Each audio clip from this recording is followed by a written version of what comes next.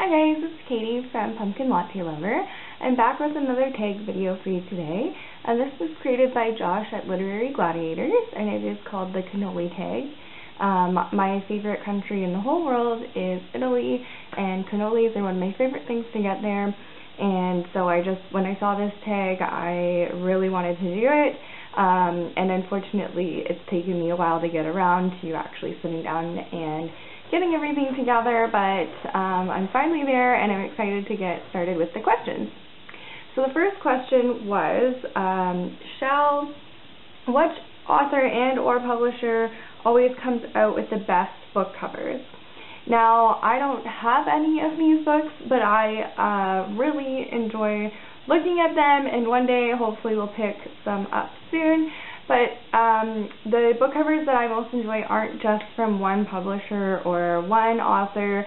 I'm going to cheat a little here and change my answer to just a whole entire country. I really like the UK version of a lot of covers. Now, I don't think every book has a different cover for different countries, but often there'll be a North American version and there'll be a UK edition, and the UK editions I find to almost always be a lot more interesting looking, a lot more beautiful. I really like them and enjoy looking at them. Cream is the second question, and that is an author or writer that is good at anything that they write. Sorry, I keep looking down, but my questions are on my computer down there, and it's hard to read. But anyways, so the answer to question number 2 that I picked was Agatha Christie. So here I have The Body in the Library, which is one of my favorite books by her, and I tend to buy a lot of her books used. You can find them everywhere and anywhere, and you really can't go wrong picking up any one that you get. But the reason that I said that she's good at writing everything is that she also wrote a lot of plays. So she's known for writing a lot of books. She's also known for writing a lot of plays. And I also have The Mousetrap and Other Plays here. And The Mousetrap was her longest running play. And it's also excellent to read as well. I love how her book seems so simple, and at the same time I have a really hard time figuring out the answer to who did it. So it's always a good one to get sucked into. And I can't say that I've read a lot of plays in my time. I just find the flow hard to get into, but she's a genius in getting me into them regardless. So that's why I picked her. Question number 3, chocolate chips, a trope that you think continues to work. The one that I was going to say is the trope of the young, strong female protagonist overcoming some sort of major challenge in a dystopian world, most likely.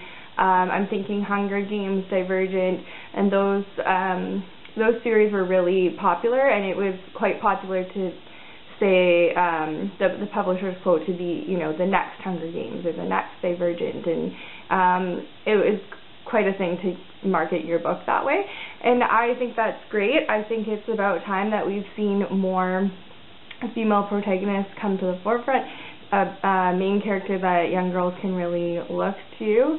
And I'm sorry the camera is shaking because my cat is climbing along the bottom here. But I think that's really great. What I would like to do away with is the trope that she needs to have a love interest, that where the love story kind of starts taking over the rest of the plot of the book. I would like it to focus a little bit more on just the female character getting it done, but what can you do? Everybody loves a love story, so there you go. Number 4, chocolate covering, a cover that you thought was much better than the actual story. So for that, I picked Love in the Time of Cholera. I was really excited to read this book. I just found that the cover was really interesting. I thought that the colors were beautiful. I thought it really set the tone for where the book was set. There's a little eye down here, which is intriguing. And just like the mix of everything on here, I just thought was well balanced and looked really beautiful. But for some reason, reading the book, I just really couldn't get that into it. I think maybe I might have to give it another go now that it's been years later. Maybe it was just the mood I was in, but I was really disappointed that I didn't love it. Number 5, powdered sugar. Where do you look first in the bookstore?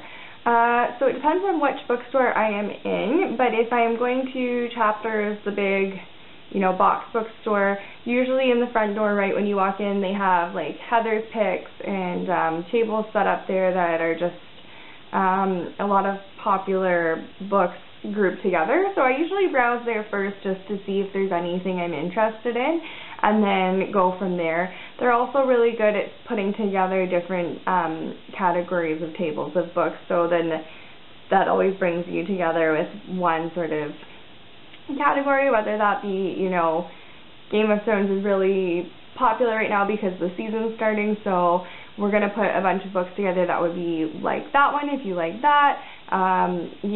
Things like that. When people are graduating from school, they put a lot of things together that are about, embarking on your adulthood and your careers. And so I find that always interesting to see what they've paired together. But at my independent bookstore, it's not very big. So there's not a lot of, I can cover the whole store easily. But they also do a similar thing where they write down the staff picks. So I tend to get drawn to those little note cards that they have stuck around the store, recommending books that they've read, and there's they put their names next to their recommendations, and so you can kind of get to know which staff member likes which type of book, and then if your tastes are similar, you kind of start to look for their little note cards because they might have read something that you haven't heard of yet. Number 6 is dried fruit, where you enjoyed the book, but then you questioned the adaptation to the movie. And I had to go with Sarah's Key. So Sarah's Key is by Tatiana de Rosny, and which I probably said wrong. I'm always really bad with names. I apologize. But when I got this book, I hadn't heard a whole lot about it. It was quite early on, so I hadn't heard a lot of hype.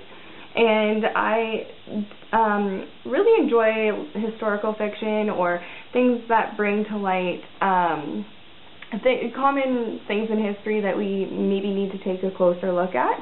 And so this book was about France in World War II and the role that they had in rounding up the Jews, and it brought to light just a unique look at maybe how the French played a role in this that I hadn't really known about before. And they do it in a really great way where it's an American wife who is now an expat. She's married to a Frenchman. Her kids live in France, and she's a reporter or a writer, and she's assigned a story, and then she starts delving deeper into this history and comes across the story of a young girl and her brother. And the story just kind of unfolds from there, and I really enjoyed how they really showed the main character and how deep her character was, and then also really delved into the other characters from the history that she's delving into. I really liked it. When the movie came out, it wasn't widely released in Canada. I couldn't find a place to watch it anywhere when it was released in the U.S. And then much later we discovered that it was playing in our local cinema, not the big, Cineplex, but we have a local cinema that's above a local bookstore, and they were playing Sarah's Key. They tend to play a lot of foreign films, independent films, and so that's where we found it. We were really excited. We went to see it, and I was just highly disappointed. I just found that they didn't do a very good job of showing how impactful and serious her discoveries were surrounding that time. I found it very anticlimactic, whereas the book was very intense. I was on the edge of my seat seeing what would happen. The main character also didn't get developed into a very complex character in the movie, so overall I was quite disappointed with how it turned out.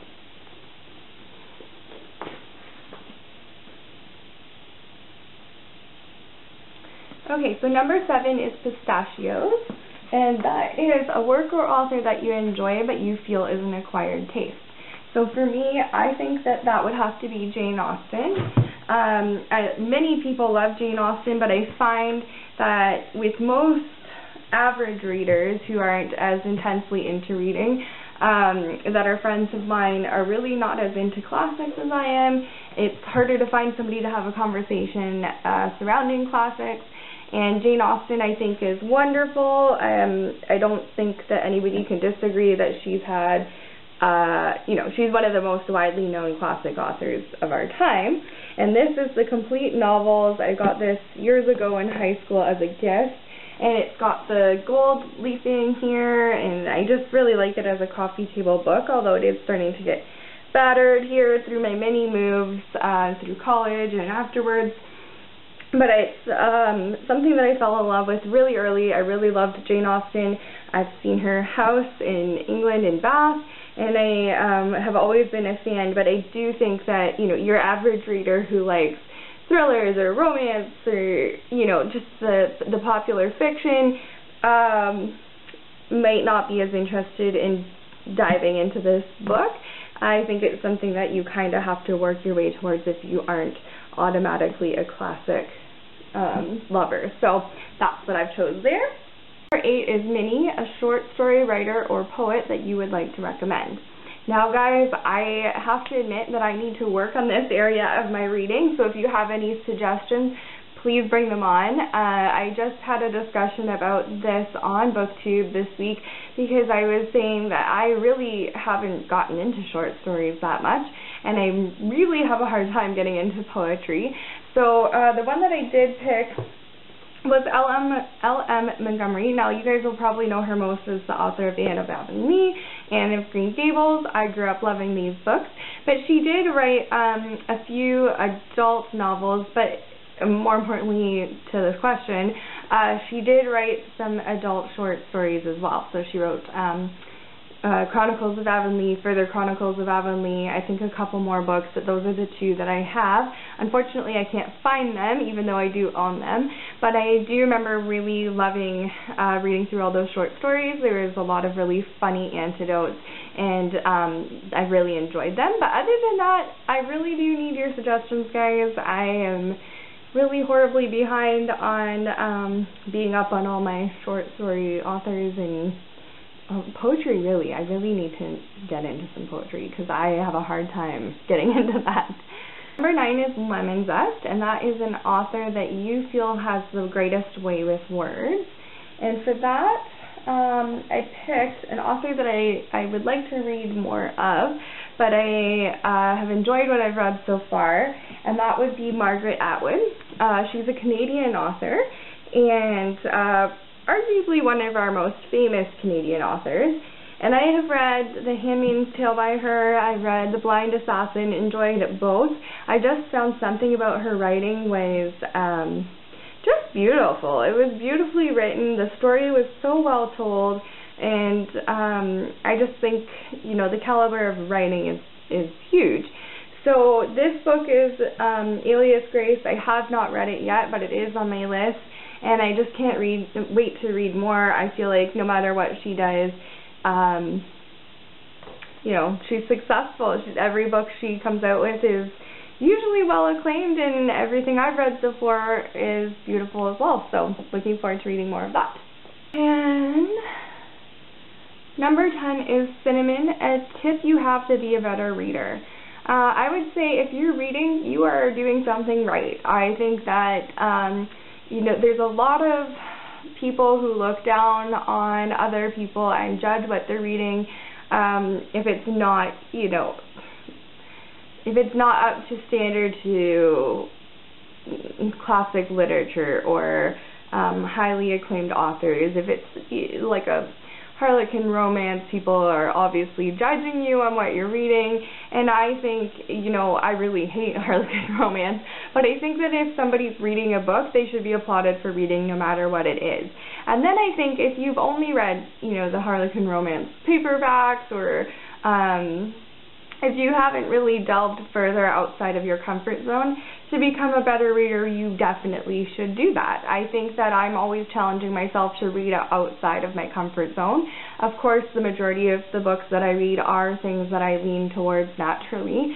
But every once in a while, you know, there is a book out there where I think, doesn't sound like something I normally enjoy. This is something that is completely different for me, but I'm going to try it out anyways because you never know. It can expand your horizons. It can teach you new things. It can teach you new things about yourself. And the worst thing that happens is you don't like it, and that's that. You move on. So I think anybody can benefit from really trying to expand their horizons and step outside their comfort zone. And I think maybe just start small. If you like the Harlequin romance, move into, you know, something along those lines where it's just, maybe you'd enjoy a chick lit book that has a lot of romance in it, but it's just a little bit, you know, a step a little bit different in one direction. Or if you are somebody who only reads YA, maybe read, you know, we never had this category, new adult, when I was growing up. I feel old. This is something that's not normally in my book's vocabulary, but you know what I mean. Something that's just a little bit older, a little bit of a step up, but still along those lines. And I think that Goodreads is a really good tool for you to look at to see what kind of books might be close to the genre that you're used to reading, and maybe can help you step outside your comfort zone a little bit, and maybe you discover new things you love. Maybe you discover, nah, you just like what you like and you stick with that. Number 11 is The Godfather, a book with multiple deaths, and I really wanted to go with Game of Thrones, but I felt like that was really, really obvious, and I feel like that's kind of a cop-out answer for me. So I went with the Outlander series by Diana Gabaldon. This one is Dragonfly and Amber. Unfortunately, I don't have the other books with me as I've been reading the series. I've just been borrowing from a good friend of mine or getting them from the library. So unfortunately, this is the only book that I have to show you in this series. I haven't completed it yet, but I am in love with the series. And right from the first book, you do have quite a bit of danger and maybe some death thrown in there. Number 11 is Dessert Tray, Who Would You Tag? So I've written a few people down here, and hopefully they want to do this tag as well. The first one is Megan from Megan Darling. Then the next one is Amber by Just Booking Around, whose booktube name I love, by the way. The third one is Muriel, I think that's how you say it. I know I'm butchering the pronunciation, but she is from A Blackbird's Books, and I really enjoy her channel. The next one is Krista from Books and Jams. And the last but not least is Caroline at Caroline Reads, which I also love her name, her actual name. And so hopefully you guys can check out their channels. I'll link them in the down bar. Hope that they decide that they would like to do this tag as well. Thanks for coming along for my answers to these questions, and hope to see you guys soon. Thanks. Bye.